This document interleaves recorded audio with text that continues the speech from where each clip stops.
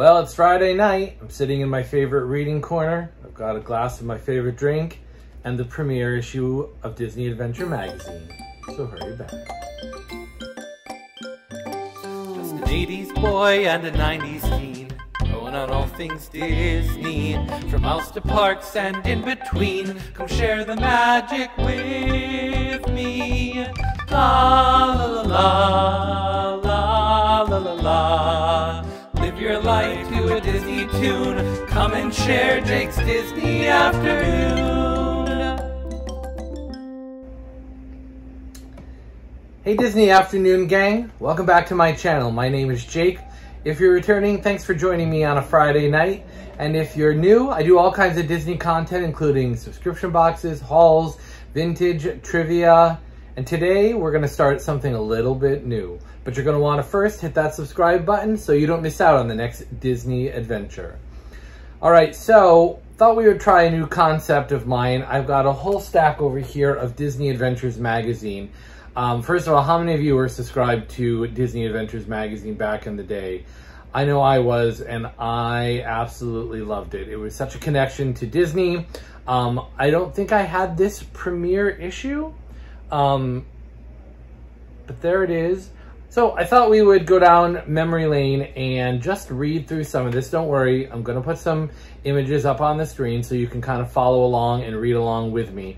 But I just thought we'd have a little bit of fun and relive the 90s. So this magazine was premiered in the summer of 1990, and I had forgotten, but it was released and marketed as the official magazine of the Disney Afternoon.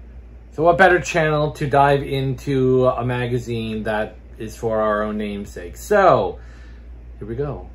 So on the cover, we've got DuckTales, which was, you know, just really at the height of its popularity. I think it had come out in 87. Don't quote me on that. But it had been really, you know, rolling for a little bit of time. So we open up the cover. We've got DuckTales, the movie, Treasure of the Lost Lamp. Who saw that in theaters? I know I did. Still love it. One of the great classics. Opens August 3rd at theaters everywhere. So this must have been before August. Probably a school let out in June, I'm gonna guess. Oh yeah, right. So Little Mermaid was released that summer, having premiered the year before. There's an advertisement for taking it home on VHS, available only for a limited time, $26.99. Yeah, they were not cheap in the day, if I remember. Yeah, that brings back some good memories. Oh, perfect. So, Catch the Beat. So, if you didn't know, there was a Disney Afternoon album that I think you can still get on Apple Music and things. It's your pals from the Disney Afternoon, bringing you hot tunes from your favorite Disney animated TV series. So listen up and catch the beat with your own Disney Afternoon CD or cassette. And get ready for the good times ahead. Oh, it is such a good album. Not only does it have like the theme songs on there, but there's a whole bunch of musical numbers in the early days of the Disney Afternoon. They kind of moved away from that a little bit, but some of the songs they wrote were great. All right, here's the introduction from the first premiere. They have like all of these like young pictures of the editors trying to relate to us kids, I guess. Whitewater rafting down the Congo River in search of lost treasure in the jungle? Now that's adventure. Soaring high above the mountaintops with Baloo and his tailspin mates on another exciting mission? That's adventure. Gazing through a telescope at the Milky Way on a clear, cool night? Traveling the world over and meeting new friends, or even discovering the hidden secrets in your own backyard? That's adventure too. Finding out about new gadgets, real kid heroes, terrific new sports and games, and news from all over the place. That's all adventure. And that's what we'll deliver on each and every page of each issue of Disney Adventures. Hang on. All right, so that was their promise. This was, again, their premiere issue. So we've got some table of contents. Oh, okay, so there's a small article, maybe I'll read it quickly, about the making of the mountain, which is about Splash Mountain, which maybe seems appropriate since Splash Mountain is going to be no more as far as its theme. I'm all for it, but maybe we'll take a little bit back in time. Splash Mountain, one of Disney's most popular rides, started making waves in 1983. Ride designer Tony Baxter, now in charge of designing the new Euro Disney in France, was the man with the wet idea. What if we build a log flume What if we build a log flume, a channel with water running through it, ride at Disneyland based on the adventures of Brer Rabbit? I don't know why no one stopped him after that idea. Tony's simple question sent dozens of talented designers, sketch artists, writers, and model builders racing around to create Splash Mountain. The ride opened 6 years later in Critter County section of the amusement park, where the mountain has been making a splash ever since. Here are some facts about Splash. Here are some behind-the-scenes Splash facts. There are 50 hollowed-out logs that hold 6 to 7 passengers each and travel for almost a half a mile. That's interesting. Splash Mountain is 12 feet taller than Disneyland's Sleeping Beauty Castle.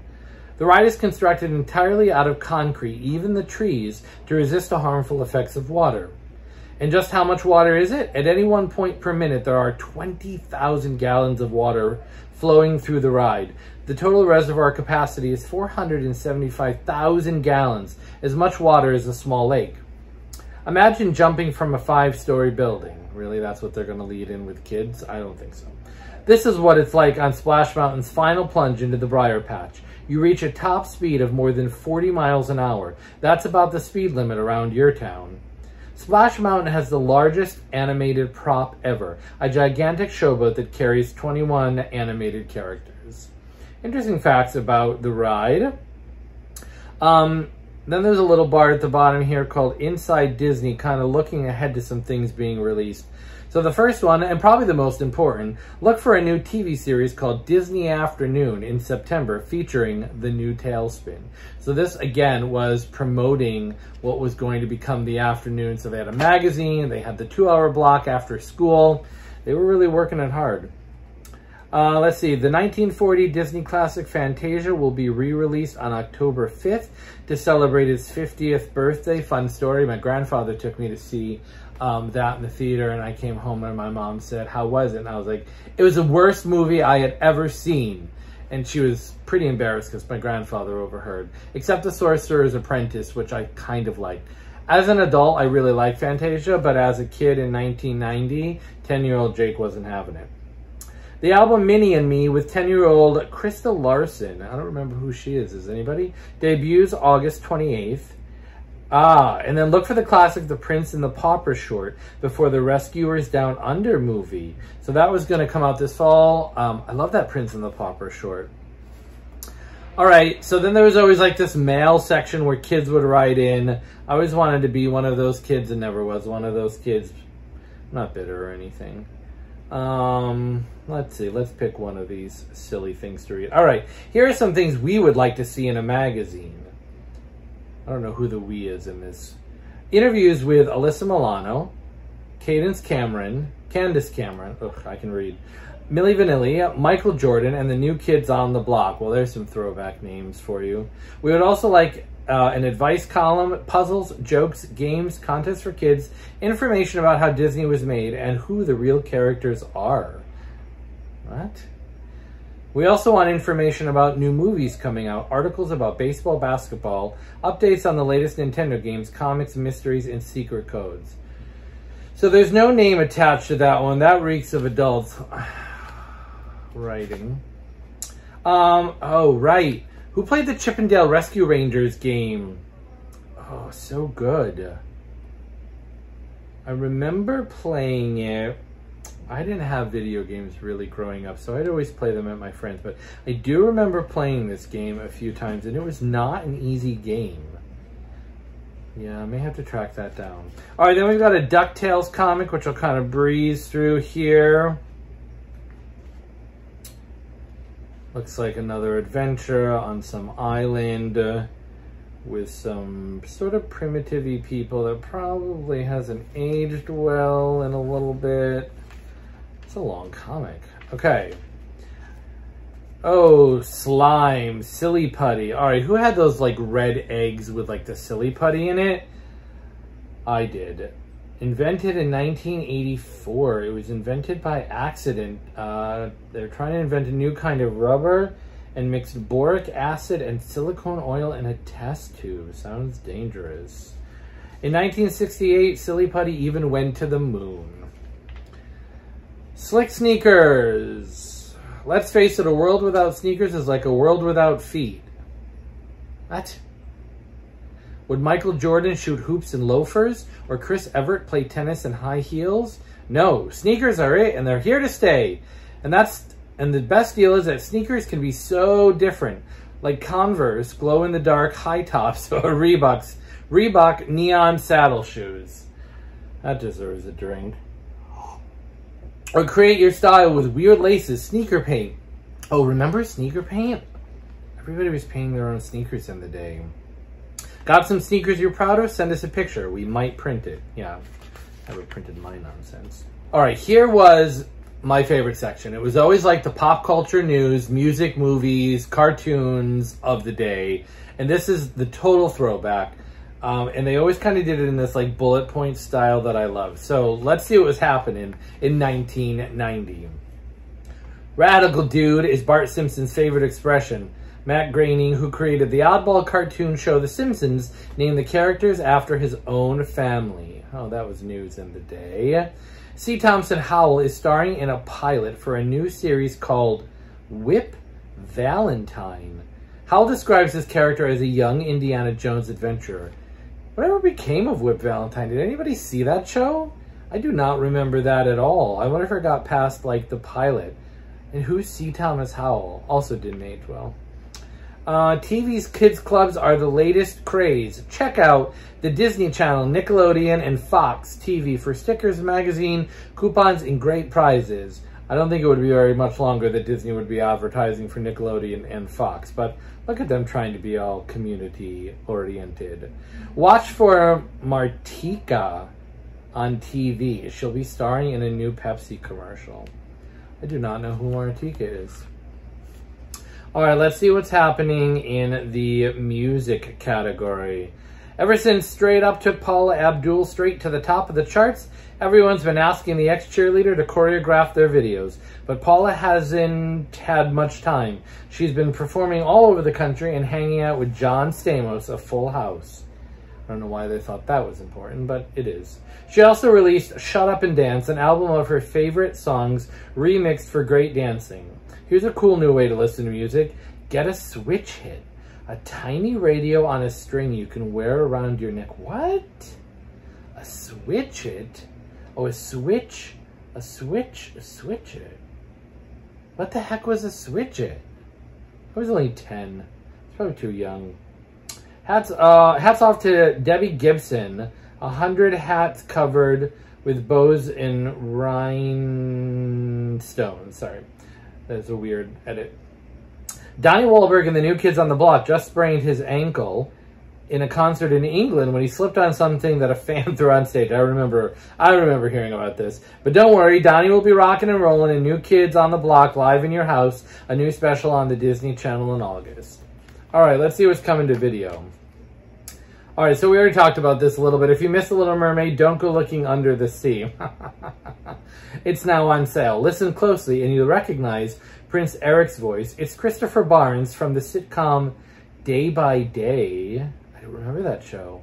And the Mickey Mouse Club movie, Just Perfect. Another one I don't remember. Chris's favorite scene was when he had to pretend Prince Eric's ship was sinking. I took a big swig of water and spat all over it. He laughs. Didn't Christopher Barnes also play Greg in the Brady Bunch movies? Remember those Brady Bunch movies? Yeah, I'm pretty sure he was Greg. Dog lovers should rent Canine or Turner and Hooch. All right, so Turner and Hooch is now a TV series on Disney Plus. But this was the original release of the movie with Tom Hanks. I love that movie, but I haven't watched the TV show yet. So I guess we're at that age where like all our childhood things are being reinvented. Just because I'll pay money for that. Yeah, Turner and Hooch was a great movie. And that crazy Nintendo spy Mario is out to rescue the princess again. Super Mario 3. I don't care what you have to say. Super Mario 3 is the best of all of the Marios. Hands down, the best. Still play it to this day. And this was the year it was released. We didn't know what was going to hit us. We went crazy for Mario. All right, let's look under movies. See what's happening under movies. Back to the Future is back at it again, and this time Michael J. Fox travels to the Wild West. All right, speaking of the worst Part 3s. Mario Part 3 was the best. Back to the Future Part 3, Wild West. Oh. Mary Sturgenbergen, I don't know what her name is, but I dislike her immensely. Did you know that Back to the Future 2 and Back to the Future 3 were filmed at the same time on different sets? I actually didn't know that. No wonder one of them stank. Back to the Future 2 is where it's at. Talk about double duty. Cartoons in common. The latest craze at the movies and the futuristic TV family, the Jetsons, star in their own movie. Remember the Jetsons movie? I struggled with the Jetsons a little bit, but I do think I liked the movie. Madonna fans will love her as Breathless Mahoney in Dick Tracy. During production, Madonna was also rehearsing for her Blonde Ambition World Tour. She gave a private concert for the cast and crew, plus a few stars like Robert Downey Jr. Okay. And the Turtles will be back in 1991. I'm assuming that's the Secret of the Ooze, right? Because I think the first one had come out. And don't miss this. Don't miss next issue, the scoop on Johnny, Winona, and more. Plus some great singing tips from the Jacksons voice coach. Interesting. That hasn't aged well. All right, we've got a Chippendale Rescue Rangers comic. Always classic. Fat Cat and the Gang are at it again. Then sometimes they have these like science-y articles. I skipped over them because stupid. Yeah, something about Mission Antarctica. Who cares? Nobody cares. Adopt the Earth, recycle, bald eagles. Right. Nobody cares. So here's is this a puffin? Yeah, this is a puffin bird. Cute, but all right. DuckTales comic. Ugh. More like references to like indigenous peoples things. It did not age well, Disney. All right, we'll skip through that. Skip, skippity, skip. Oh, yeah, no, okay. Face people to me. I don't remember this section. Major Magical Dude. All right, so he's like a, what? A 12-year-old magician. Ugh, I can't with him already. All right. New York City Hardball, Breaking the Pinata. Oh, some just random snapshots. All right, so shout out to New York City. I'm here for it. Sky King, Everyday Transmission, some guy in a helicopter. Nobody cares. All right, Cyber. Oh, there was like a tech and science thing. What was this for? I don't know. Okay. And then they had like, I don't know, some science-y experiments. No, thank you. Hard pass.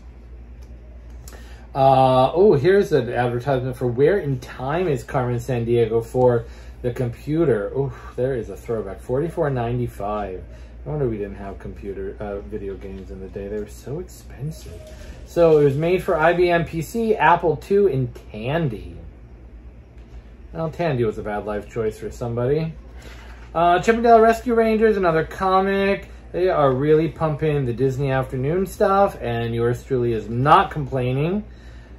Oh, here's some things about the world gymnast Dwayne Thompson. Almost trains 20 hours a week. At 13 years old, Dwayne Thomas has traveled the world, won international competitions, and met President Bush. I don't think that's an honor anybody's relishing in. He's a world-class gymnast, and less than 50 teenagers can make that claim. Cool. More on the gymnast, monster truck, Wicked Wheels. All right, so skateboarding. Remember skateboarding was all the thing. Too clumsy to do it. Oh, hacky sack. Ugh, the hacky sack crowd was annoying. Just gonna put it out there. If you played hacky sack, I'm sorry, but you were annoying. Rollerblades. Rollerblades was the thing. I was not as good as rollerblades. I did speed racing on roller skates for a while. I took lessons. There's something you should know. All right, we got another Tailspin comic, which must have been early on. I think this was the year that Tailspin got released. Let's see. We've got Rebecca, Don Carnage and gang. Again with the Trapped Island in the, like, native people's references, Disney. All right, well, they're moving away from that, so I guess there's that bit of information. Okay, some more comic advertisements. Here's some recipes. Lucky Tuna Power Pasta. Mixed pasta squiggles. Broccoli, tomato, tuna, bell peppers, green beans, kidney beans, scallions, hard-cooked eggs, and oil and vinegar and dressing. Major power. Ugh, I don't know about that. I'll hard pass on that. Mary Louise and the Alligator. Nobody wants to read your stories. Nobody, literally nobody. Oh, puzzles and games. I also love these. Can you spot 15 or more mistakes in this card store scene? Well, the hip action in these cartoons is unrealistic and unhealthy for children, but maybe that's not what they were referring to. All right, Happy St. Patrick's Day with hearts. I suppose it's supposed to be Valentine's Day. Pushes on the wrong side of the door. Please leave before paying. My kind of store. Get sick cards. Auto care cards. I'm sure somebody would like that to be a thing. All right, that's enough of that. Sorry and search. 7 mini dinosaurs are hiding from the 2 big dinosaurs in the scene. Can you spot them? Yeah, I've got eyes. I can spot them. 1, 2, 3, 4, 5, 6, 7. All right, got them all. Bing, bang, boom. Picture crossword. Ain't nobody got time for that. Something about money. Answers. I don't understand this goodbye picture. Okay. So the adventure begins October 9th with the new Disney Adventures magazine. And then we've got an advertisement on the back for the Disney Afternoon. All right, so there we have it. Our first issue done. A little trip down memory lane. Got the 90s rocking and rolling. I've got a pile more of these. They actually get a little bit better. This first one was kind of definitely a trial and error for them. You could see them fumbling a little bit. But as we get into this, we're going to go down some serious memory lane. So if you're here for it, we're going to be back on Friday nights, I think. You're going to pour your favorite drink. We're going to explore the 90s and a little bit of Disney magic. So until the next Disney Afternoon magazine.